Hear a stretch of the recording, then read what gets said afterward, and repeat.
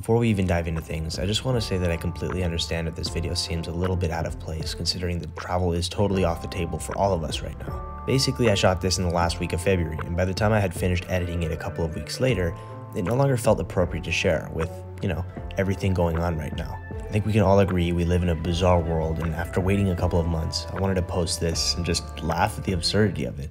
Oh, hello, yes, thank you. Okay, what flavor is this? Ma'am? Ma'am? It's kind of like opening a time capsule. Anyway, I hope you enjoy, and I hope you guys are doing okay. I'm not sure there's anything like packing your bags and moving to a new country. To this day, it creates a feeling in me that is as thrilling and as poignant as ever. If you don't do stuff that scares the shit out of you from time to time, how do you know what you're made of? The world is messy and unpredictable. What are your thoughts on me leaving? Sad. Yeah. Excited for you. Very excited for you. We gotta go places. I wanna go places too. Saying goodbye is hard. I've never been good at it. We all cried. Time to go. It doesn't matter what you use to document your experiences, whether it's a pen and paper or a microphone or a camera, but make an effort to capture them. It's always nice to look back and see how far you've come and the things you heard and saw. This entire video, by the way, is shot with my phone, so you don't have to have pro gear, I promise you. You gotta document every step. There's something about being on an airplane that puts things into sharp perspective for me. I don't know, I guess flying above the clouds in a giant metal cylinder is a concept that my brain cannot fully grasp. It doesn't matter how many times I do it, it feels like we could all plummet from the sky at any moment. And yet we don't. Memento mori, remember that we all must die. It's a humbling reminder, and not something to be afraid of, I think. It gives me a little bit of urgency, an immediacy to my actions and decisions. There isn't always a tomorrow, and you won't get very far if you don't trust anyone. Soon, in a matter of hours, I will be landing in a place where the people communicate with each other using a different set of sounds. Sounds I find both beautiful and fascinating. Everything from what they read to what they drink is different. They have a different history, a different set of experiences and traditions, and I get to learn how they see the world. And how little we understand of our own world. Memento homo. Remember that you are only human. I don't think we're here to be anything else. You can't run from yourself, nor should you try. This trip is to continue the work that I've already started. And who knows, maybe I'll meet a girl, or I'll be inspired by things I could not even imagine right now. It's impossible to know, but the thought alone makes my heart jump into my throat.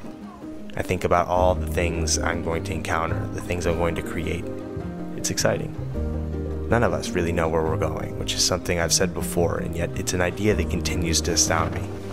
Rain began dumping out of the sky, just as I made my way out of the metro. A man wordlessly helped me up the stairs with my luggage. I turned to thank him, but he had already disappeared. Thankfully, the bus that I was waiting for arrived quickly.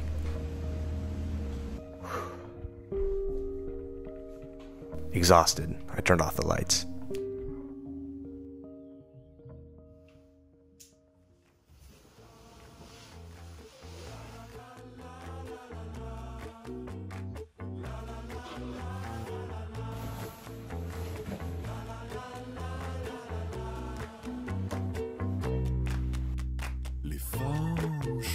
So it's almost 8 a.m., my first day here in Paris, and when I think about all the stuff I need to accomplish, all the things I need to do, I gotta get a SIM card, I've gotta get groceries, I've gotta unpack my stuff here, I've gotta begin the apartment search, I've gotta start meeting people, there's so much stuff that I gotta do. I get a little bit overwhelmed, actually very overwhelmed, but because I'm a one-trick pony, I'm just going to approach all of this like it's a big experiment. This is an adventure, okay? I'm lucky to be able to do all of this, so no bitching allowed. Here I am, one thing at a time. It's gonna work out. I think first things first, I'm starving, so food's usually my top priority anyway. So. Moving to a new country is like a big endeavor. It can feel very overwhelming. And what I've learned is you need to do stuff that will boost morale, even little things. So one of the very first things I've done is buy some food. And for whatever reason, that's very comforting to have that. So I feel better already. You really have to take everything with a grain of salt, because I think moving to a new place that you don't know can make you feel like you don't know anything, that you're really dumb. Even the simplest of things is difficult. And it's frustrating, and it can really like knock your confidence, but it's also like a very humbling sort of experience to start fresh and to admit that, like, you know what, I don't know what it's like to live here, and I'm here to learn.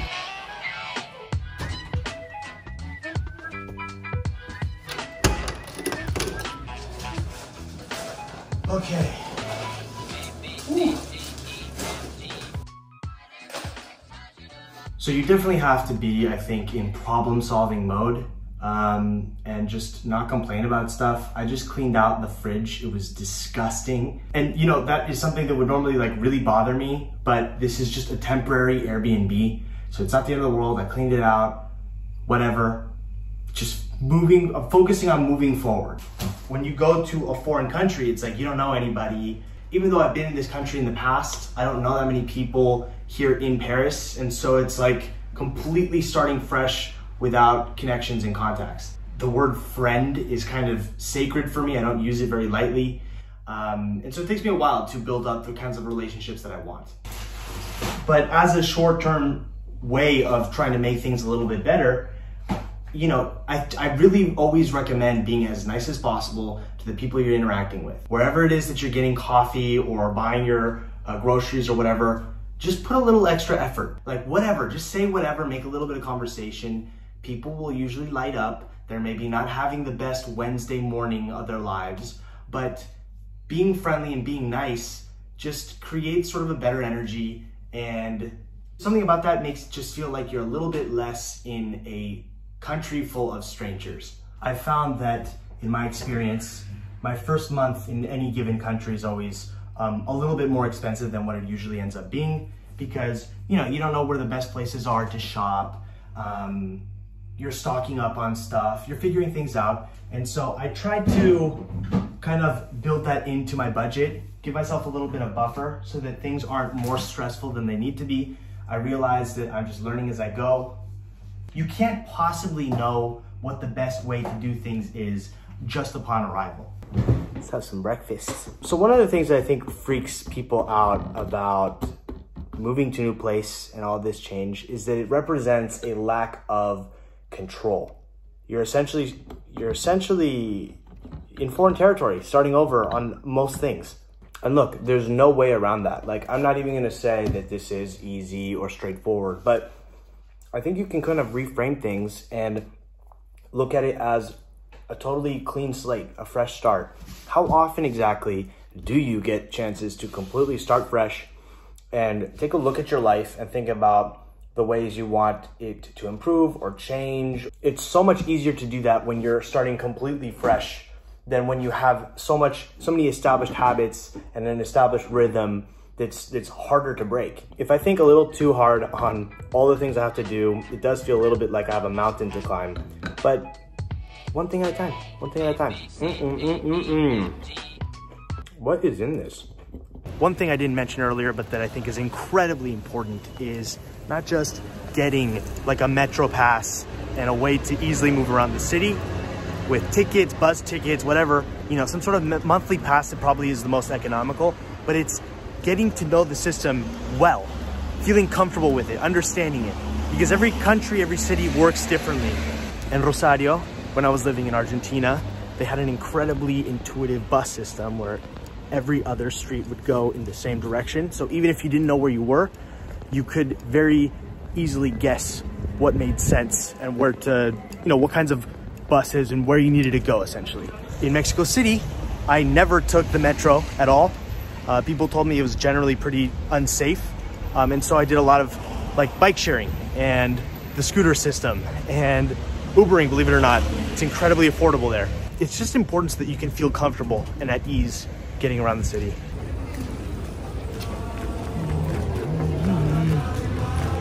This is gonna be useful.